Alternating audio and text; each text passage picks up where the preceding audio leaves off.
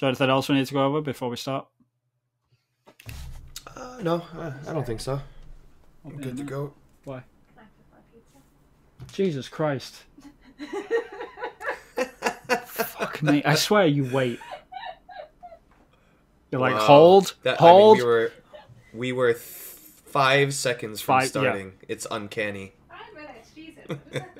Microwave some pizza. Christ. Can you put yourself in there while you're at it?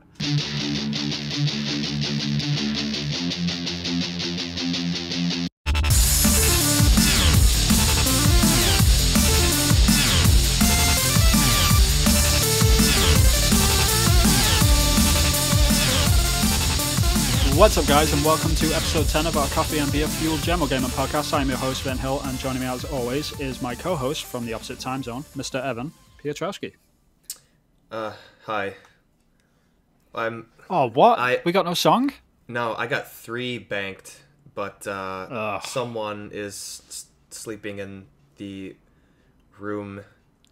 She doesn't need to sleep. She needs a song. Yeah,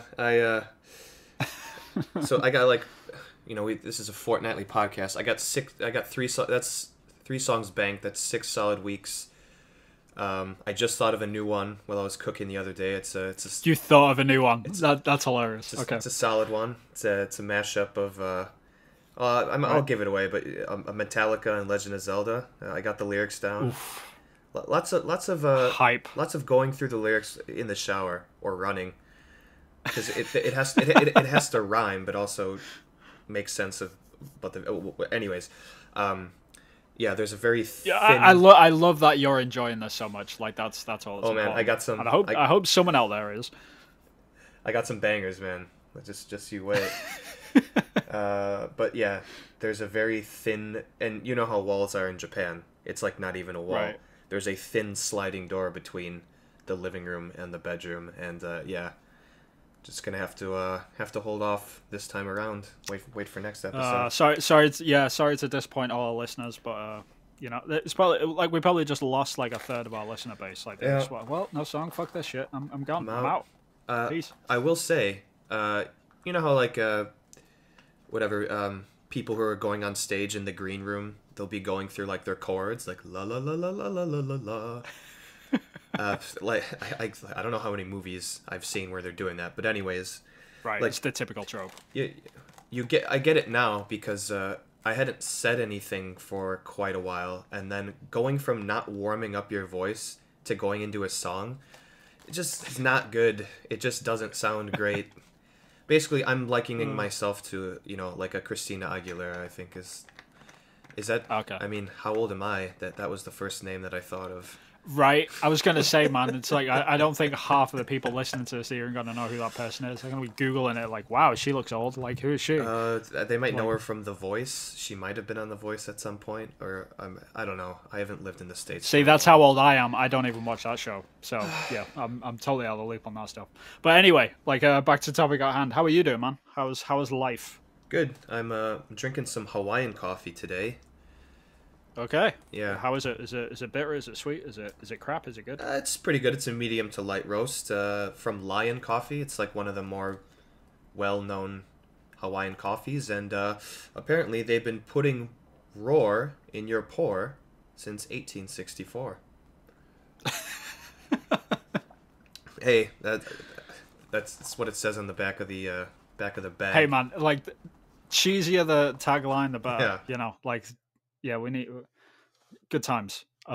More companies need to do that shit. I love it when they do that. Yeah, so yeah, 10:30 in the morning. I'm on my second cup of coffee. It's light to medium. It's probably good for like if you want to drink several cups because it's like really low in acidity. It's not too strong. So yeah, it's a good coffee for that. How about you? Good times. I am drinking a lovely glass of H2O water. It's fresh from the Himalayan mountains. It's been brewed to perfect. No, it's just a glass of water. That's all I've got. I will start drinking like something a bit more interesting. I've recently been like looking into like getting a good whiskey or something like that. Oh wow. Or a scotch or something like that because I don't want to drink any beer because I just lost a shitload of weight.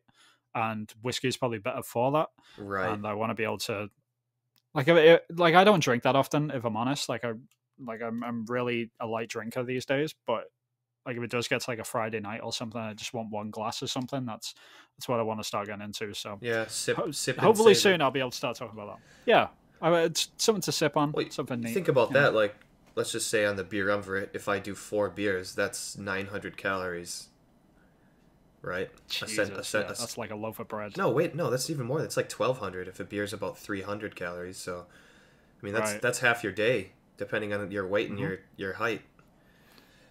Yeah, that's wild. Thank God I run and exercise regularly, or I would be in rough shape. That's for sure. But anyways, Yeah, absolutely. Yeah.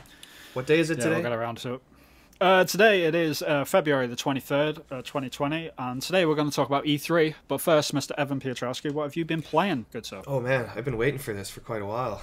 Oh God! I All right, I'm just going to turn off my headphones and I'll leave you to it. hey, See you in 10 minutes. if Take it easy.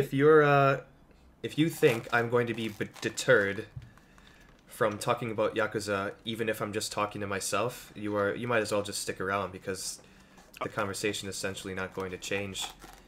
Okay, so we lost half of our listeners when you said that you weren't going to sing. I think we just lost the other half. So just go for it, go gold. Like I don't think it really matters at this point. Oh, I think you're reading the room wrong. The half that we lost, we just got back. Okay. That's if they stuck around. They're like, okay, I'm gonna listen to 10 more minutes, and okay, Yakuza. All right, good. I'm glad I stuck around. Yeah. They had the hand hovering over. All right. So how is it? Like you've been waiting for this game forever. Well, have you? I guess. Like, how many times have you played it? Because it's out in Japan. Is it out in the States? Like, No. What's the deal with this game? No, it's came out January 16th in Japan, and it's going to be localized. I think you know how they released the Yakuza Remastered Collection? It was 3, 4, and 5. Mm-hmm. Right. You could buy the collection, and then they had released the digital version spaced out over the past couple months. And I think Yakuza 5 Remastered just came out in the States, and it had never actually been released on a disc either. And I think in the Remastered Collection, the disc is in there. So what I mean to say by that is it seems like the Yakuza releases have been going strong and being localized. You know, Judgment was localized as well, which is kind of like an offshoot game that takes place in the same area. So I'm guessing this game will get localized. The only thing is It's got to. It has to. Yeah. Oh no, it is going to get localized because they already released the logo. It's called Yakuza, right. Yakuza Like a Dragon, Like a Dragon. They took the 7 okay. out So this is like the same. Okay, so this is the same as that. I didn't know if this was like a separate game to Like a Dragon or if it was the same or what. But I know that they change the name sometimes, so that makes more sense now. Yeah, you know, Final Fantasy 3, Final Fantasy 6, like whatever, right? If you're knee deep in games online, I'm sure you realize at some point it's the same game, but it will get localized later this year or maybe early next year. I'm not sure, but yeah. So I'm 65 hours into the game. Jesus. 65. How long have you had this game? Like you said, it came out in January what? January 17th. 16th. So I've had it for a little over a month. Yeah, you are like the Yakuza fan now. Yeah. You're not even like a Yakuza fan. You're the Yakuza fan. Should I change my? I'll just do a new Twitter handle. The Yakuza. Yeah, Yakuza. Jesus Christ. The Yakuza. Right. Actually, it's funny. Like if I'm talking about this game with a coworker, we switch to saying the Japanese mafia because if all of a sudden we're talking and then it's like Yakuza, and everyone around us would be like, "Are they talking about the fucking Yakuza? What's going on here?" So it's kind of funny, Right. But Yeah. I've been playing Yakuza 7. I'm on the final chapter. The game is usually Okay. spaced on about 15 or so ish chapters. I'm in the 15th chapter. So most of the revelations and the betrayals and the puppet master, essentially, that's all basically been known. Like, here's actually what's going on. Here's what. So you're in like the epilogue section of the game. I'm so. going up to the final fight, and I think the two Right. main things people probably want to know about this game are how is the change from essentially a 3D brawler to the turn-based battle system, and how does the new main character stack up to Kiryu, who has been the main character for 7 games? And the first one that I guess like the one worry which I did have about the character thing, like before you actually say anything about it, like the one worry which I had for fans, I guess, because I haven't really played the games that much. I've played like a little bit of Zero, but I was worried that they were just gonna like make a Kidu like 2.0 or 1.5 or something. It's just like a different character model, but it's basically like the same sort of guy. Like that was my only concern when it came to the game. yes and no, and it's kind of funny if you've noticed. The suit that he wears is actually just a color swap of what Kiryu wears. He's got the Right. the white suit and the maroon shirt, and the new character Ichiban, Kasuga Ichiban, wears a maroon suit with a white shirt, and the collar's popped. Of course, it's only 2020. Right. I mean, got to keep in fashion for the. You got to times. keep styles Yeah. going. Yeah. So they are different, and I'm glad they're different enough. They're about the same age, I guess. The thing about Kasuga Ichiban is he's more of like a buffoon than Kiryu is. He's kind of a dummy, Right. Yeah. and I like that personality trait for him. He's similar to Kiryu in a way where like he kind of has his own moral code, and he's not going to break it for anyone, no matter what. Yeah. So that's part of it. One thing is he definitely could probably not carry a game like Kiryu does. Like in Yakuza 6, you only play as Kiryu. In some of the other games, you play as a handful of characters, but Kiryu's story is always the main story. Kiryu can carry a game. He's carried several of those games by himself. Kasuga Ichiban is not a character that I think could carry a game by himself, but he doesn't need to, because this game is more about the party, which makes sense because they changed the battle system to a turn-based battle system. And so Oh, right. So there's multiple characters in the game this yeah, time. so I think like they probably thought, okay, we're doing a turn-based battle system, let's focus, because like the joke in the game is like he's like a big Dragon Quest nerd, and he talks about it a lot actually in the game. And there's actually a fourth wall breaking moment in the beginning of the game where his friend says, "Man, Kasuga, you're a strong guy. Why do you wait for like the other guy to attack you?" And he's like, "Oh, it's not a fair fight if I don't let him to get one punch in." So they're like, haha, okay, haha, it's a turn-based Right. battle system. Turn-based battles. Right. So yeah, the game is really about the relationship between Kasuga and his group of people, which is very, very common thread in JRPGs. And it essentially is about him, but the party is more of a thing, because even in all the old Yakuza games, when you were playing as different characters, you were just by yourself getting stuff done. It would switch from city to city, but you were only a single character. In this, you're always with your party, and you're always either sitting around talking in a bar, which actually each character has its own specific side story, and you activate that by filling up a friendship meter, and when it hits a certain point, you can go to a bar, and it activates a side story for each character.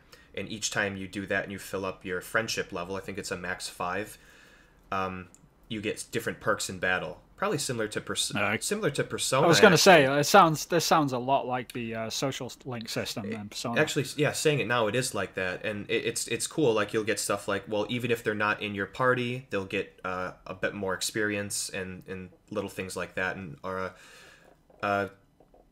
for example, if you knock a bad guy down, they'd be more likely to get like a kick in to shave off a bit more damage if your friendship meter's built up. So all the systems are in place. So the main character is definitely not Kiryu at all, but he's a really, really good character, and that just has to do with like this crew is just really good at writing, fleshing out characters, and I'm fine with having a new character. I'm not like playing this game and like, oh, this sucks, why don't you bring like Kiryu back? It's like, no, I'm fine. I'm happy with this new party. Yeah. Each character is like their personalities are fully fleshed out. The way that they talk to each other, is really fun. Like you could be walking around the city, and sometimes you'll pass by something in the city, like a statue or a building, and there'll be a button prompt for a conversation, and Right. it'll just play out as you're just kind of walking around, and it usually they're actually really really funny, and it just kind of adds to the idea of like these people are friends, kind of talking as they're walking through the city when you're, moving from point A to point B. But Nice. the last thing I'll say is that the turn-based battle system is good. It's not. I like it because it plays the long game, and what I mean by that is these games are massive, right? I'm 65 hours in, and I think for a game that long, just there's something about the turn-based battle system that works if it's good. As long as it's good, right? Say your Persona 4 or your Final Fantasy 9. Like, if the turn-based battle system is fun and engaging, you don't get sick of it. Some people, I think, have maybe gotten sick of brawling in some of the other Yakuza games. I haven't, but I'm kind of the exception to the rule, maybe. I can imagine anyone would, like, after like getting what, 7 entries in, maybe 8, 9. Like, how many entries are in that series? Yeah, 7. So yeah, it's nice that they change it up, and a couple of things that they do to the system is that change it up in terms of just it being a turn-based JRPG battle system is it. So when you get into battle, you cannot move your characters, but they'll kind of naturally kind of move around the battle area by themselves. Interesting. And Okay. depending on where they are, and this is nothing you can control, it just depends on where you are and what's around you. For example, if like you get into a battle and there's like garbage cans kind of close to an enemy, he just happens to be next to him. When you attack and you make a beeline for him, if there's something around you that can be picked up, your character will automatically pick it up and hit him with it. But that's only if it's in the area. And if you knock an enemy down and they're close to one of your party members, your party member will get an extra hit in. But if they're not close to them, they just won't. Another thing is like depending on the placement of the enemies on the screen. Let's just say there's like 3 guys in front of you, but you want to attack like the big guy that happens to be behind them. If you try to make so you click on him, press attack. If you try to go through the guys that are in front of him, they'll punch you and cancel your attack. So you can't just choose anyone on the battlefield. It has to be someone you have a clear beeline for, or else you can cancel your attack. But the stronger you get in the game, sometimes some weaker enemies will hit you as you're beelining for someone, but they won't cancel the attack. Yeah. Right. So yeah, it definitely plays the long game, and I like it because it's more tactical. And later in the game, like the old brawler games, I think you know this, it's a very Japanese thing, like very arcadey, where enemies or bad guys will just get stronger in the way that it seems unfair because they'll have like iframes when they're going through their motions, and like they can cancel your hits, but you can't cancel theirs because boss. It's like that's my biggest annoyance when it comes to video games. Like to this day, like that's the one thing which I get angriest about is when they can break the rules of the game that is set to the player. Like, I hate that shit. Like, it's the worst thing in human history. I hate it. It's cheap, and it's one reason that I don't play any of the Yakuza games on the hard difficulty setting, because it's really, really cheap, especially with boss battles. With the turn-based battle system, it completely takes that off the board, because now it's just strictly turn-based tactics. So you're using buffs and debuffs, and you have they call them delivery help, which are basically summons, and so you get like, if you've finished certain side quests, you'll get a summon. The classic character Onomichio-kun from Onomichi, if you finish a side quest, you can summon him, which is great. That's awesome. Yeah. So like the mascot character with like the tangerine for his head. Yeah, exactly. Yep. Shirt. He makes an appearance. One of the summons is a guy named J-san. And is he a foreigner? Please be a foreigner. No, he looks exactly like Jason from Friday the 13th, but his name is that's great. Jason, and he's actually a butcher, but he wears a hockey mask for some reason. So it's that's awesome. On one side quest, spoiler, you end up fighting a monkey with a bow tie, a chimpanzee rather, that escapes from the zoo, and for some reason he jumps into a what do they call them, a bulldozer or a crane, and he Right, yeah, I think I saw the video of this on your Twitter. Yeah.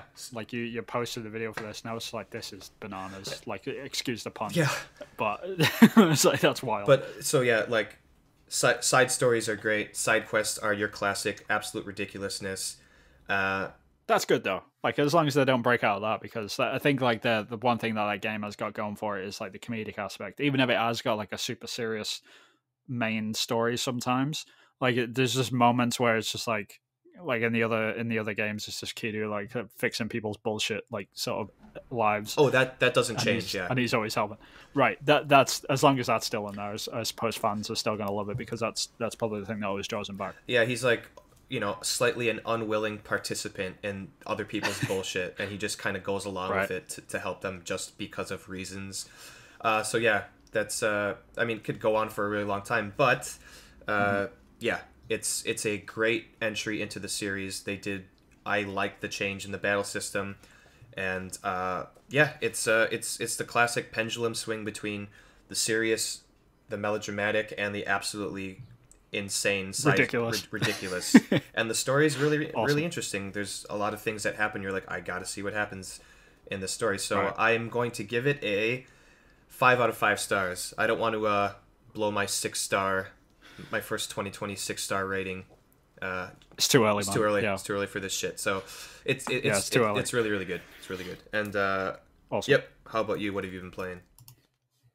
Yeah, this week I played a couple of games, but I'll probably only stick to, I don't know, I'm going to blast through both of these, I guess, like real quick, but I'm probably going to talk about more in the next episode, just purely because I want to give them the proper time that they deserve. The first game which I played, I've just started playing is Dreams, and I've only been playing it, like I've only played like a few hours of it, like at night, but Jesus Christ, this game is amazing. Anyone that has any like creativity in their bones whatsoever, like they need to go out and buy this thing. It's I think it's like 2/3 the price of a normal full price I game. believe So it's if you're $40, in the US, $40 US, right? right. Yeah, it's 40 US. It's probably like the same price cut as probably on the UK and all the European versions of the game. But yeah, like as this isn't really a game. Like it's kind of hard to describe it as such. Like it has a game in it, like a demo mode that you can go and play. I haven't played through it yet. And it sort of showcases everything that the game is. And see, I've just said it again. The game, it's not really a game. It's a game engine, and that's the only way you can really describe it. If you're not interested in games design, if you're not interested in creating things and like making anything whatsoever, like if you just want to sit back and play a video game, this thing is not for you. If you're into like if you messed around in Fallout 4's like base builder thing, or if you spent hours in Minecraft like making a perfect tower of awesome, like whatever you did, you need to buy this game because it takes all of them sort of concepts and cranks it up to 100. Like it's absolutely wild. Like the amount of stuff that you can do.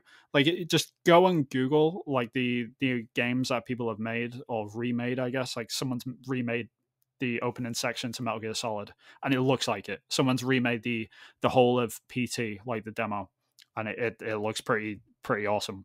You know, it's just it's just blown my mind like what people can make out of this thing. Consider it's just them on a sofa with their DualShock 4, and that's it. Yeah, I've seen Dead Space. I just saw like the opening teaser of Ghost of Tsushima where how awesome was that? He handily like kills the 3 Mongol soldiers. That was recreated in it. It's pretty wild. I have a question for you, Vin. As a game developer, I haven't had my hands on Dreams, but hearing you talk about it on Twitter and seeing everyone like kind of gush over it for $40, that seems like a good buy. Something I should purchase, even if I'm just gonna kind of mess around with it. As a dev who works on video game and video game design, how are the tools from your perspective to make these things? Is it like intuitive? Is it different in a lot of ways?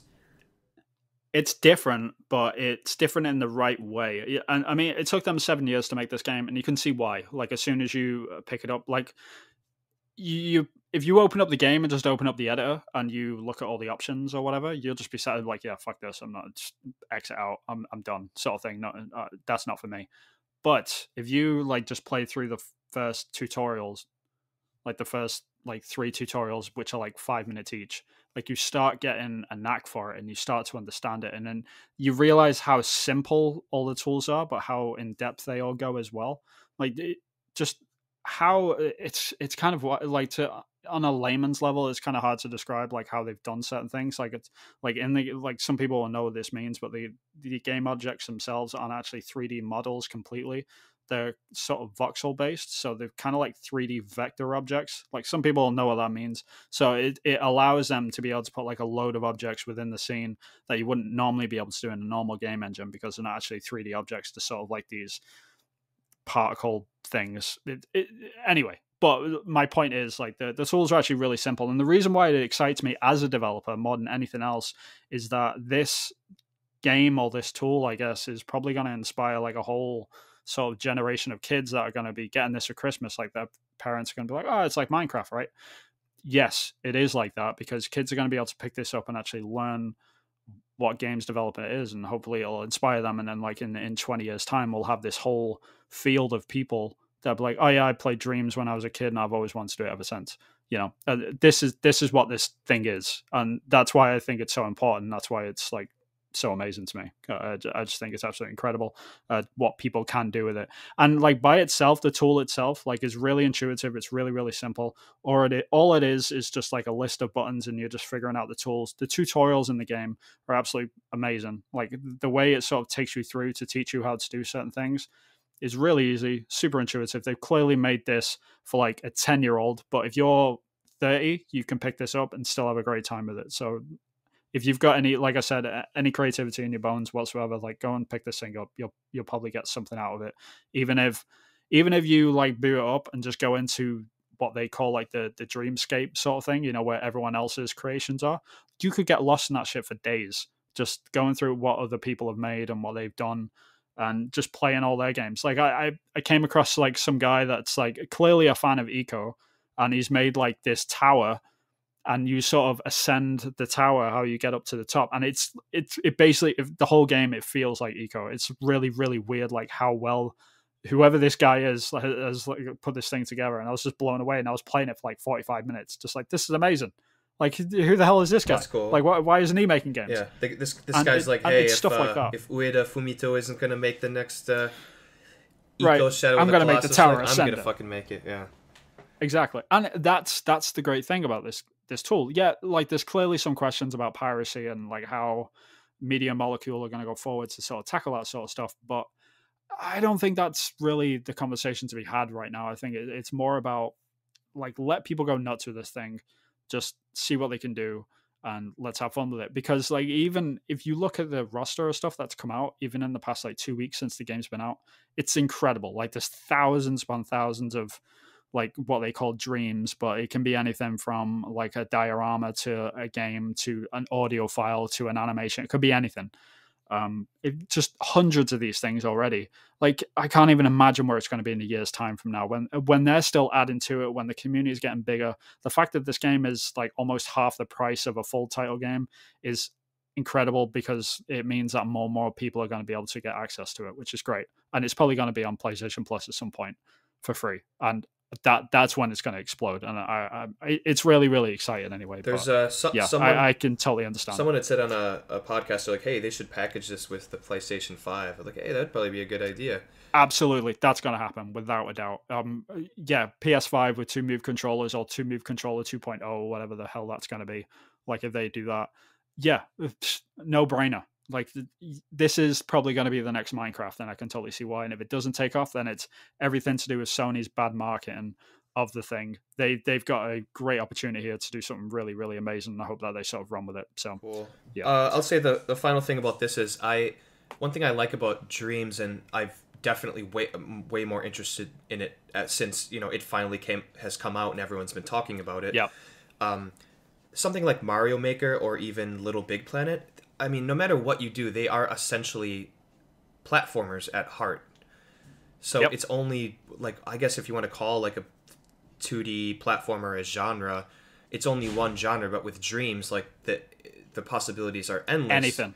So it's just absolutely anything. It opens up what you can do and what you can play to whatever genre you want, really. And so that's one exciting part about it, that I could see myself playing these levels, and just, if I'm getting sick of one genre, just try something else. So yeah, I'm Yeah, man. I mean that's the good thing about like the Dreamscape or the Dreamverse or whatever the hell they call it, where you jump in and you can literally like I was playing a first person shooter where you have to hunt snowmen, and then like 3 minutes later I was playing that eco thing, and it's just how the hell are people doing this? And then you get hold of the tools, and then you can actually just play around and like create stuff really really quickly and really intuitively, and just yeah, and it totally makes sense, and you can totally see why they spent so much time on this. And I'm so glad that Sony give them the breathing room for this thing, because it really does deserve it, and it's incredible. Everyone should go and try it out. It's amazing. It's quite crazy that people are already this good at using the tools.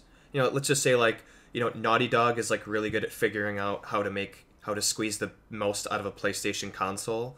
And Yeah. for example, like The Last of Us at the tail end of the PlayStation 3, right? Just imagine what people will be able to do with this once they've actually, had more time to figure out the Dude, I systems can't and even stuff imagine. like that. If they're already doing what they're doing now. I know it's been in beta for quite a long time, but still it's quite amazing to see. Yeah. It's insane. It's really insane. I mean, all I can see is it getting better, And if they start adding more and more support to the thing, like just having a mouse and keyboard support to that thing would just make it explode. I think every single like there's so many people like in the Unity sort of community like that are making games on the side, and they're trying to figure out these tools and to learn how to program, which is important. It's a part of like games development and stuff. But there's just so many of them that are probably just like looking over sideways at Dreams right now. I'm thinking, why don't I just make something in that instead, like to prototype stuff out, and then if it works in Dreams, then I can switch back over to Unity and actually put all the time and effort that it takes to like make it from scratch. Because then at least I know it's fun at that point, and it's probably going to become like that sort of tool. I don't think this thing is designed to make a game from start to finish. I think it's strictly meant for prototyping sort of thing, and the prototypes which people are making are just incredible. And yeah, I'm really excited to see where this thing goes, and I hope that Sony keeps supporting it in the way that they have. But the other game I want to talk about, I'll talk about next time because we're probably going over on time already. But I'm going to talk about The Witcher 3.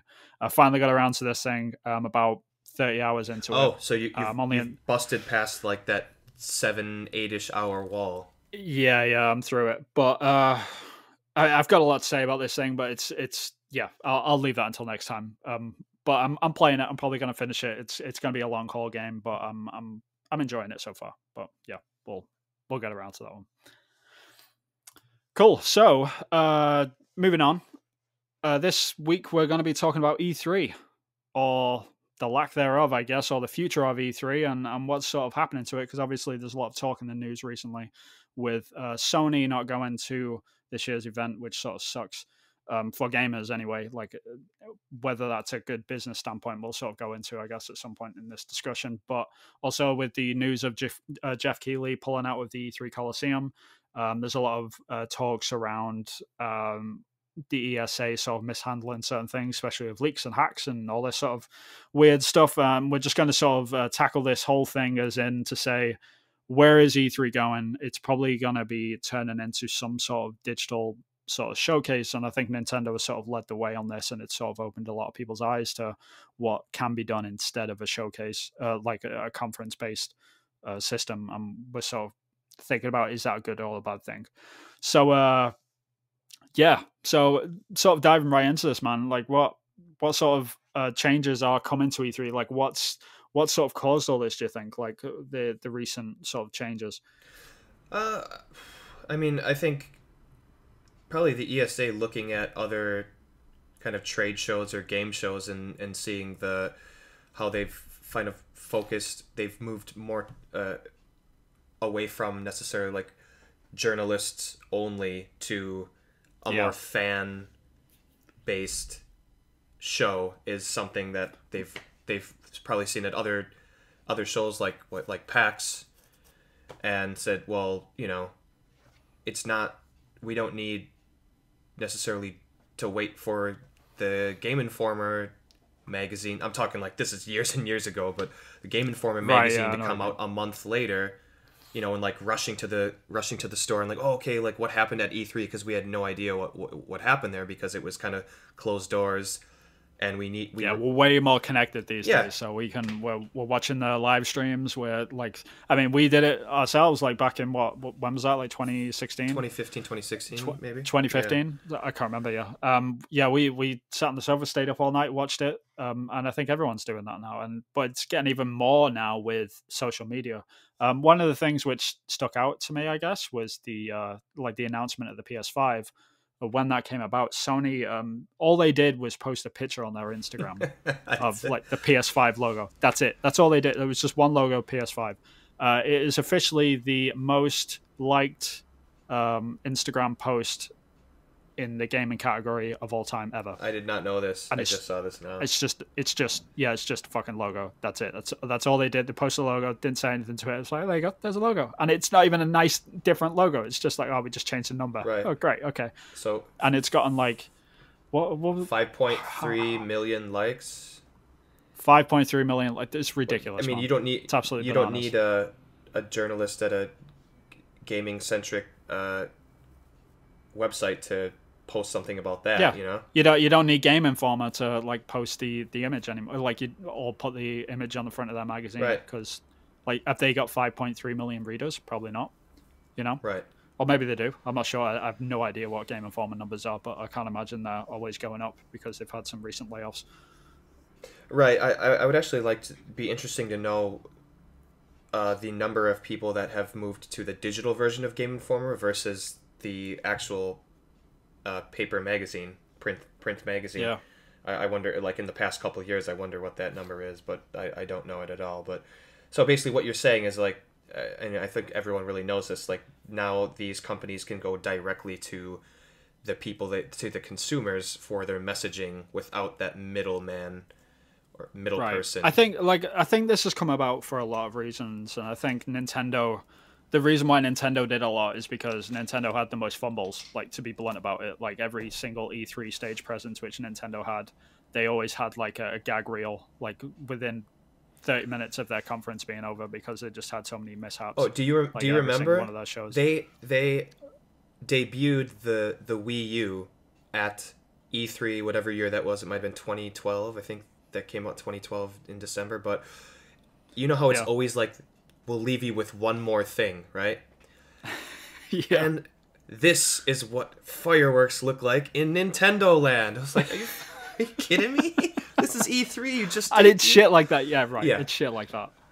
I mean, I think like the good thing about having a digital sort of conference, and I think like Nintendo has sort of shown the way on this, is that you can hyper polish and hyper control everything that you do, and the message that you're sort of showing can be finally like perfected to the point that like you can get every syllable correct to the point that everyone knows exactly what you're sort of showing, and that's good and bad, I guess. Like, if it's just a controlled message 100% of the time, like, is that always a good thing? Well, look at like, if it's like a finely cut, crisp 30-minute video versus having Keanu Reeves on stage, there is a bit of you do lose some of that, right? Yeah, absolutely. Potentially. I mean, there is something to be said about that, though. I know, like, Nintendo are like sort of a weird case study because everything that they do, like, their fans are just like, they go nuts over that stuff, and they're always like trending on Twitter every time they do like a direct. It doesn't matter what game it is or how much it looks like the last one. They can do incremental design all day, and everyone still loves it, and they'll always be trending on Twitter. So it's sort of like the proof is in the pudding when it comes to that stuff. But it does that have diminishing return over time? And that's sort of the worry which I have, that obviously Sony are going this way as well. And I think it's only a matter of time before, like, if Xbox makes that jump, then E3's done. Like, that's the ultimate fear, is that Xbox like, oh, okay, well, everyone else has left, so we might as well just either completely take over E3, or we might as well join them and put out our own sort of Xbox thing, right? But and just not do the press conferences. Do you think at that point then E3 would just move more towards a PAX, where it's just more of a show floor presence than a giant, like, here's your Nintendo Direct, here's your State of Play, here's whatever you want to call Microsoft's video that come out around that time, and then just it's not about the stage shows and those presentations anymore, but it's more like, hey, we want people and influencers to come here and stream and game and play some new games, and that's it. It's not going to be this giant blowout of things to come within the next couple of years. Yeah, I mean, from a business standpoint, I totally understand it, like 1,000%. I mean, E3, like as an institution and like what it does, like the ESA, like how much they charge for like quote unquote booth space or the show floor, like it's millions. I mean, we're talking millions upon millions of dollars, like just to put a booth there, and that's before like having a conference there, because they can charge whatever. It's like, where else are you going to go? Like a T3, like this is LA. Like where do you want to be? And so I sort of get that they're moving away from that just to save a few bucks, especially if they can control the message and have this finely tuned sort of product going out to the masses, which is just trending on Twitter to meet the people that really matter anyway, which are the consumers. Like, what does it really matter if the consumers are getting it at the exact same time as what all the press are getting it? Especially if they have things like Judges Week, where all the press, like spoiler alert, all the press actually go to an event like a month before E3, and that actually gets shown pretty much most of the biggest reveals, and they get given all the videos in advance, sort of thing, and they sort of get given the heads up. They have to sign NDAs and all this sort of stuff, just so they can prepare. So when stuff does get announced, they can put content out at the exact same time that it's all hitting. So it's good for them, it's good for the business, and all that sort of stuff. From a business standpoint, that totally makes sense that they're going towards more digital. But from a consumer standpoint, like, how do you feel about that? Like, how do you like feel about taking that sort of experience of, holy shit, that game just got announced and I had no idea about it? Like, how does that make you feel? Well, yeah, I just rewatched one of the Pactor episodes where someone had posed the question, do you think that PlayStation cutting out of E3 is a good thing, and or how do you feel about that? And he said in his opinion, he said it's really, really dumb of them to do that, because they can put a YouTube video out whenever they want or hold their own press conference, but E3 is a time when a lot of people do turn their eyes towards the gaming industry, because they are, well, like, we know that at the beginning of June there's this giant event and more people are paying attention. Like, the numbers for people watching, videos and reaction videos and all this stuff is huge at that time. And so he's saying, his argument was, eyes are on E3, and the people that want to buy your console are paying attention at this particular moment. So why not use that time, that when everyone, or there's more people, eyes on the screen waiting for the next big thing to be revealed. Use that time. Everyone's paying attention at that time, instead of doing it a month earlier or a month later. I guess they could do it potentially at some other convention, because there's plenty of those around that time, like Gamescom or whatever. But I think he was saying, like, it's kind of it's a lost opportunity for them to just get the message out. So you're sort of saying like the concentration of attention on that one moment, like it's important to have everyone sort of show up at that time, just because all eyes are there. And if they miss it, then and it's they might not be interested to go and find it later on. Right, and it's worked in the past, so why change it if it's not broken? I mean, like we've talked about before, Sony's been really weird with their messaging about the PlayStation 5. We'll see what they actually do when they do it, but I mean, like, it would be cool if they were there. Do they need to be there necessarily? No. Do we need to have... Yeah, on a technical level, I guess, like, they don't need to be there. Do we need them to have a physical stage presentation? At this point, I don't think so. I mean, Nintendo has kind of moved from... I mean, this is the big thing for me, is that, like, sort of comparing Sony to Nintendo sort of thing, because Sony's sort of following in the footsteps of what Nintendo has done. With the state of play and stuff. Right, exactly. I mean, let's not be around the bush on this. Sony are completely copying them. They ripped that off. They are. Like, like, let's be fair to Nintendo. But the difference is that I can understand why Nintendo made that jump is because they were terrible at controlling their message at E3 every single year. They didn't really get it. It wasn't really for their Oh, audience. I I see what totally you're saying. understand that. Yeah. Okay. However, Sony, on the other hand, for the last like three E3s that they did have, so like 2018 back, all of their showcases were the best that they ever did. Phenomenal stuff. Like the year that, like in 2016, it was probably their best E3 when they showed off a God of War, or 2017, sorry, when they showed off God of War for the first time. Phenomenal. Like it was one of the best showcases ever that I'd seen. Like in 2015, I can still remember they showed The Last Guardian, Farming 7, Shenmue 3, Yeah. and people lost their fucking minds. Like that, because none of that leaked. Like absolutely none of it. Right. So to go from that to just like going, we're doing really good, so we're just gonna quit. We're done. We're gonna change up the format completely. And don't forget, It's kind of wild. like all of those E3 were presentations were great, but don't forget, like the last E3 presentation we got from Sony was like them leading journalists from tent to tent, and then there's a guy playing the banjo, and they like focused on those three or four games, and everyone's like, what are they doing? Was that E3 though, or was that PSX? Oh man, I can't remember. which one was it? I want to say that was PSX. Was that a PSX? I don't know why. It might. I'm not sure. Like maybe I'm wrong, but you might be right. You're right. But like that was a fumble. Right, like the last big kind of presentation they've done, whether that was PSX or E3, was weird, and they're still being weird. So yeah, hopefully, I mean, they're doing their own thing for sure. Yeah, if I was to guess, I think within the next 3 weeks they're going to have a sort of blowout.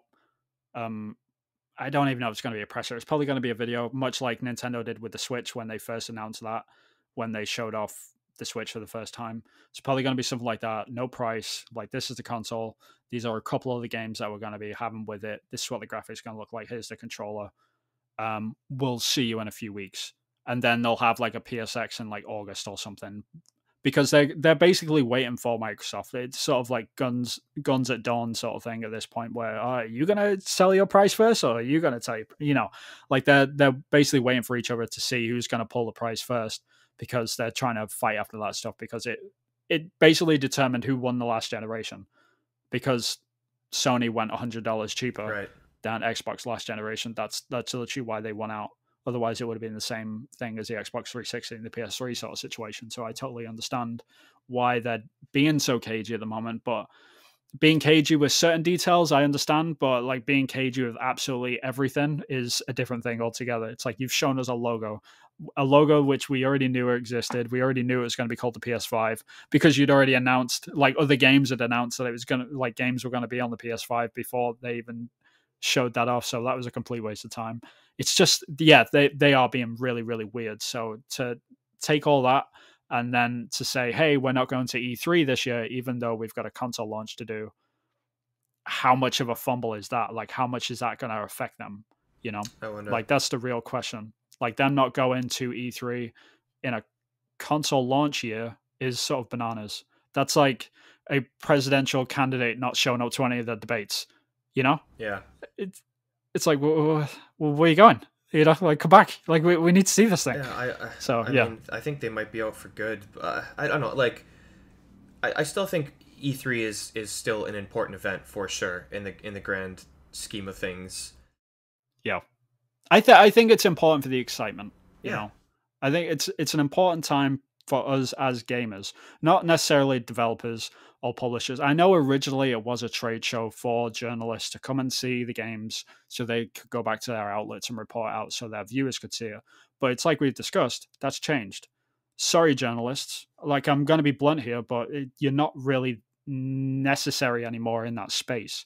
So it's like you were saying before, I think developers really want to have gamers hands on with the games now, so they can see what the game is, so they can go and tell all of their followers. Because I'm going to be blunt about that as well. Like, they don't really want gamers at the shows; they want influencers there. They want people that can go onto their Facebook pages that have got 3 million followers and just tell all of them. Or like which is another Nintendo Direct reaction videos what Right, it's like exactly. hundreds of those, like uploaded 5 minutes after the direct comes out. Hmm. And here's an interesting thing. Look, think about like Giant Bomb, right? They used to do news stories. Uh, they don't do that anymore. Yeah, why Why would they? why why waste the time? I think they've realized like no, this is kind of like a personality based, like our cream our cash cow is the personalities that we hire at Giant Bomb, and instead of doing news stuff, they do this Giant Bomb at night E3 thing where Jeff Gerstmann is kind of the anchor, and they bring on devs to talk about and other Giant Bomb uh, people that work at Giant Bomb, and they kind of have this kind of roundtable discussion about like what they saw, and what they played on the show floor, and then devs talking about their new games, and that's Yeah. streamed to the internet, and that's the type of stuff I think people want to watch. They want to watch that, not necessarily a news story with like a list of things that have come out, reaction videos Yeah, and I that think type I of thing. think I think people are more interested in the conversation around it Totally. rather than the news of it, sort of thing. Because they can get the news from anywhere. Like they log onto Twitter, they look at the hashtags, done. There it is. They don't need to check that stuff, especially if they hit that like the E3 hashtag. Then it's all right there. Oh, Like, why do they need right. If you're like? following the right people on Twitter, like give it like a 5 6 minute scroll, and you'll get pretty much what you need in terms of news out of that. Yeah, which is a massive shame, by the way. I'm not like advocating any of that. Like, it is a shame that like journalists have to go through this sort of crazy change, Yeah.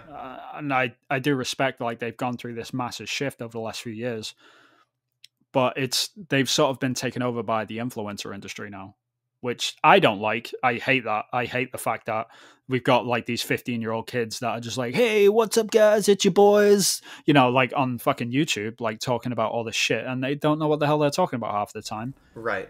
And they're the ones that have got the influence. They're the ones that get the deals. They're the ones that are invited to these shows, and then there's people at the smaller outlets that are doing damn good work that should be invited to them things, and they're not anymore, Right. which is a massive shame. Which is worrying to me, because apparently the changes to E3. I think the ESA put out this post about Yep. how they're kind of rebranding E3. I think is the term they used. They're doing like lounge areas, more floor streaming, a general redesign of the E3 floor.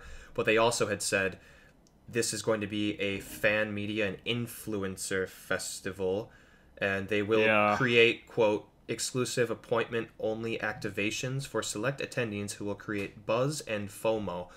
And the thing that worries me about that is the influencer side of it. Like, these people didn't go Same. to journalism school. They didn't learn about being fair and unbiased and having journalistic integrity.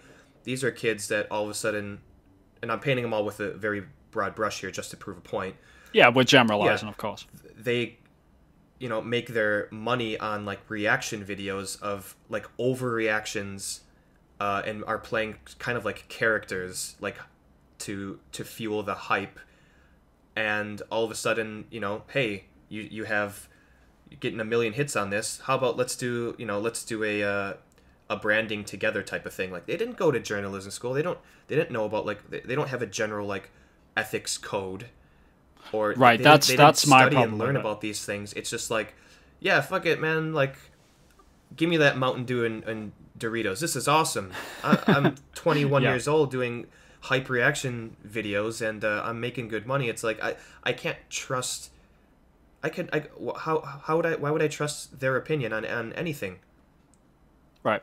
coming out of that Yeah, I show? mean, I think that's my major worry about all of this, and like bringing this back around to like the E3 side of it is that while yeah, E3 is actually quite small, like in terms of numbers, like of how many attendees that they actually have, but the reach that it has, maybe someone would argue, is twice as much as like the bigger game shows.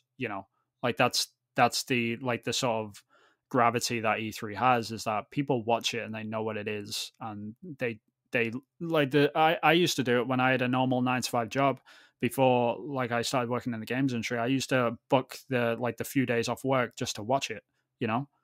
And my sort of worry is that if they're catering way too much towards influencers at the shows themselves, then we're going to get all this hyper controlled like weird messaging. So we're not really going to trust any of it anymore. And then what else is going to happen is like everyone's going to start doing these digital shows, and my fear is that the digital shows are just going to get further and further away from E3, and then E3 as sort of a, like the center sort of gravitational pull for all of this stuff just starts to fade to the point where we have something in August, something in July, something in January, and it's so spread out that it's diffused and it's not as impactful and it's not as exciting, and the problem with that, and it's like a lot of people think, yeah, that's great, like more information all the way through the year. We're constantly getting updates, like there's no more video games dry season, this is awesome. But the problem with that is, like you just mentioned before, what Pacta said, and as a developer, it sort of terrifies me as well, is that if you're not like having eyes on absolutely one pinpoint area, then you can't just passively show games which nobody knows about, sort of thing. So for like a Call of Duty doesn't need to be E3. Everyone knows what it is. It's there every year. But what's the flip side of that? There's a lot of games that never reach like public sort of, people will never see them because they'll skip certain digital shows, like, oh, I'm not really interested in Sony, like I'm a Nintendo guy, so I'm not going to watch that. Or I'm not really into Bethesda games, so I'm going to skip their show in September or whatever. So it's sort of, it takes eyes off that, so it's a lot of less attention on these sort of niche games. So what then happens is that, like, even further down the rabbit hole, like publishers start only making safer games. Like, we're only going to make games which will get the attention. Like, we're not going to make these unique, different experience. Like Dreams. Like, would Dreams come about? Like, if all of this split up? I don't know. And it's them sort of questions which I sort of worry about, and I hope that doesn't happen for that reason.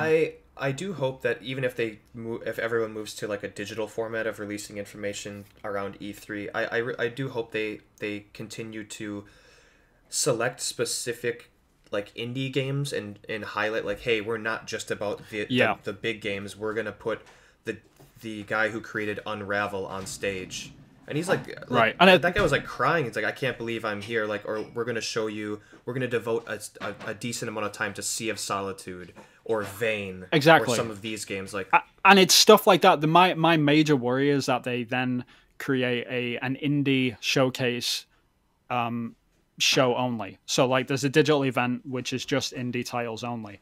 Who is going to watch that? Is it going to be the same amount of people that watch the Sony ones or the Nintendo ones? Hell no. And that's the problem.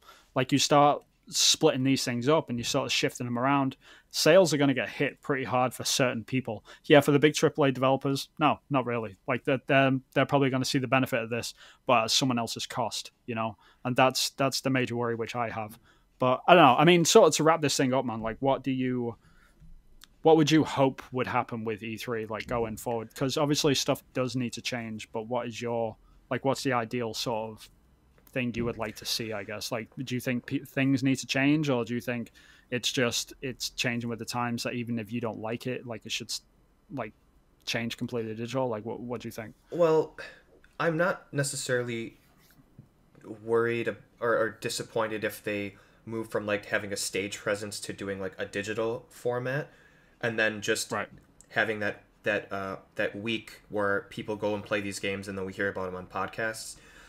For me, because I don't watch influencer YouTube channel stuff, but that's just me. My worry is they're going to focus more on that, and they've said as much, saying we're giving exclusive appointments for select attendees who will help create buzz and FOMO. And to me, that sounds like we're giving this stuff to influencers because they hype the crap out of our games, and they're yes men, and they're not journalists. They're not going to give us hardball questions. They're just happy to be there and, making money off of it. But, I'm going to be focused on listening to what the Giant Bomb crew or, Shane and Matt and Sifted have to say about the games that they played on the show floor.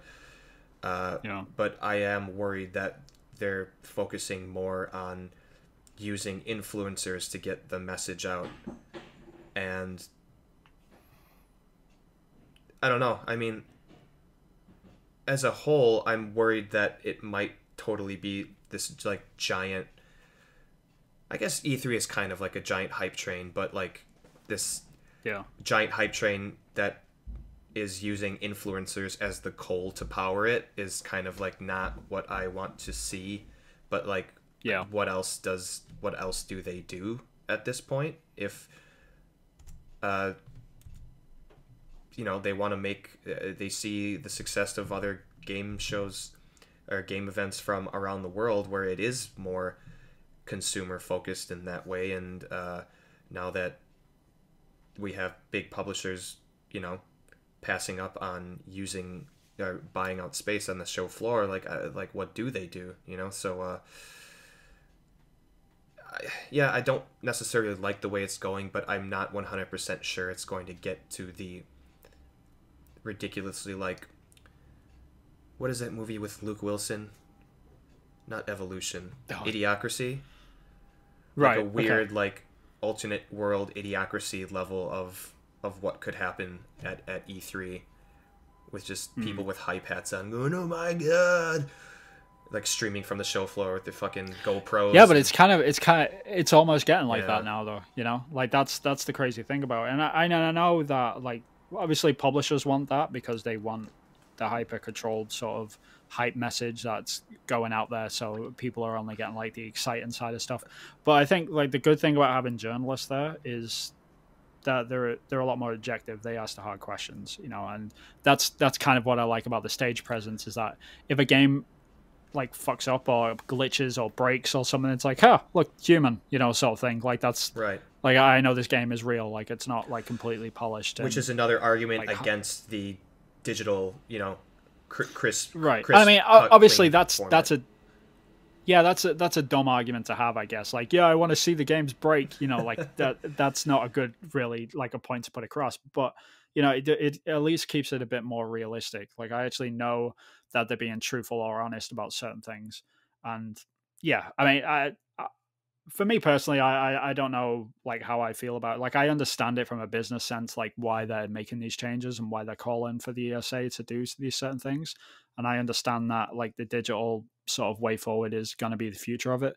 But the caveat sort of worry to that is the influence side. Like how are they going to affect our industry to the point that is it going to make it a negative sort of side to it? Like, am I going to be excited about E3 when influencers are reporting like the information back to me, like in like what was my most excited time of the year? Like when I've got like a 15-year-old go like, oh my god, I just played the most amazing game ever in the whole world. And it's like, no, you didn't. Like, tell us what the game is, articulate it properly, and actually like convey information to us. Because a lot of the time, that's the thing about E3. Like, a lot of the time there are things behind closed doors that they only show to certain people. And then if you get an influencer go into one of those closed door sessions and they come out and do a YouTube video and they either say the wrong thing or they've articulated it in a really weird way to the point that you're like, oh, okay, so that's in the game. And then the game comes out and it's not actually in the game. And you're like, wait, but that guy said you could do this. And like, what's going to happen when all that sort of stuff gets too hairy? Right. Yeah. They're not trained to. They don't have all the tools needed to like properly maybe ask the right questions or make sure they're on task and getting the information 100% correct, because they're working for an employer, like a giant website that relies on journalists being as accurately as possible. It's just some kid and him being wrong or giving misinformation. It's like not going to hurt the YouTube channel necessarily anyway. One thing which my sort of hope, my perfect sort of like scenario out of all of this, which I would hope would happen, is that all of the game companies sort of get together, because the competition is good always. Like, even at E3 it is good. Like, working as a developer, like when you're in a studio, like you constantly walk past walls and walls and walls of just awards for best game of the show, runner up, nominated game of the show, and they're proud of that. Like the studio I work in, they're really, really proud of that. Like, whenever they get a nomination or they win game of the show. And even there, the microcosm of E3, like the competition even there at that level is important, and it pushes us as developers to do better. You take that away, I'm not sure what's going to happen. So I hope, like, going forward, that they will all have digital videos instead. So they'll have like an E3 styled state of play. They'll have an E3 obviously like Nintendo Direct, like Microsoft did do all that thing. And I hope that they sort of negotiate to have all them play on the same day, like during an E3. So even if there isn't like a convention floor, or maybe there is and it's just like play booths only for the influencers, I'll ignore all of that shit. At least I get all my hype out of them 5 videos as a consumer. But then after that as well, throughout the year, they have like these specific events. Like EA have started doing EA Play over the last few years. That's been really successful for them. Sony like didn't do it last year, but they've had PlayStation Experience, which has been hit and miss. Like they've only been doing it a couple of years though, so that might get better. So it still has the importance of E3 in terms of like keeping everyone's attention on that sort of that week, but also having their own controlled messages separated out. I think that would be the best way going forward, but I don't know. We'll have to see. I guess maybe I'm completely wrong. Maybe publishers have got a completely different idea in the works, especially with the new generation coming along. Yeah, I mean, I guess we'll see. I think the continuation of this will be after E3 this year. You know, because by that time we'll know a lot and then see how they've pivoted since the year before, and how they've changed stuff up. So we'll probably talk about that sometime in mid-June. Yeah, definitely. I mean, I know this conversation really started happening maybe 2 years ago. I think that's when it really started to ramp up, especially when I think it's when EA dropped out. I think that's when it really started to like get pretty serious. Like EA were like, oh, we're not going to E3. And everyone was like, what do you mean you're not going to E3? Are you crazy? And then it worked for them and they didn't go to E3, and it sort of like didn't really affect the show too much because it was still within that week and they had EA State of Play in LA, so where people could go from the convention center. It was only like maybe 30 minutes away, which is still a pain in the ass for like journalists or whatever, but it's still during the same time, so it's still a part of that gravitational pull of E3. My concern is, as I mentioned before, is that it just stuff starts to float further and further away from that week. It's like, why would we have it that same week when we can have less competition and do it the next week or the week before? And then that turns into 2 weeks the next year, and then 3 weeks the next year, and then a month, and then a year, you know, and it slowly like grows apart, and then E3 is no longer a thing. That's my main concern. And I hope that doesn't happen, because as a consumer, it excites me every single year to see it. And I think that's important, like just to have that excitement, to be a part of that community and sort of keep everyone interested in looking at one area for 1 week, because like they might see a game which they thought that they would never like, but they see the trailer for it and like, oh, that looks cool, I might pick that up, when they wouldn't have done that anyway, because I don't like Bethesda games. Why would I watch their show thing? You know, like all that changes when you start compartmentalizing all this sort of stuff. So I don't know. But yeah, any final thoughts before we wrap this thing up? No, I think that's it. I mean, we'll see where it goes. I just still excited for it, and it's not completely overhauling everything about the show. Like the show will go on. No, it's not. It's nowhere near. Yeah, it's definitely got a wound in its side right now, right. But I don't think it's anywhere near dead. Like we're saying, it's the beginning of the end, I would say, but it's not the end yet. Hopefully E3 can sort of adapt and overcome and sort of cater towards the new generation of gamers, because clearly this generation of gamers is completely different from the previous generation, which is our generation. They're used to this YouTube influencer sort of industry, and we're not. So we've got to move with the times, because they're the ones going to be buying the games, I guess. So yeah, we'll see. Hey, we shall see. But the TurboGrafx 16 minis coming out in the month, so no complaints at this point in my life. At this time, indeed. Yeah, we're gonna have to do a special episode of that. All right. Yeah, we'll see. But I need to get hold of one, because they don't sell them in Canada. Oh, no. Which is horrible. But I'll try and get one imported from America. I'll get it. Don't worry. Good. Just for you. Awesome. We'll figure it out. But yeah, to all of our listeners, thank you for tuning in. If you've got any thoughts about sort of E3 and where it's going, like how do you feel about all of this? You know, like would you prefer a digital sort of way forward? There's a lot of people out there that are saying they would. And then there's obviously a lot of older school traditional people like us that are just like, no, keep it like showcase floor. I want to see all the gaffs. Like I'm gonna miss the E3 gaffs, you know. So yeah, if you've got any opinions, then please come and tweet at us. You can find us at CoffeeBeerCast on Twitter, and you can also find us on any of your podcast services. And if we're not on one of your podcast services, wow, can't talk anymore, then please let us know where you do listen to your podcast, and then we'll add it to our list of platforms. So from both of us, thank you for listening, and we will catch you guys next time. Ta-ta. All right. See ya. Oh wait, Evan, where can people find you? I just I was like, it's not that important. Yeah, fuck Yeah. it. It's too late. See you Yeah. next time. All right, Everyone. bye. Bye.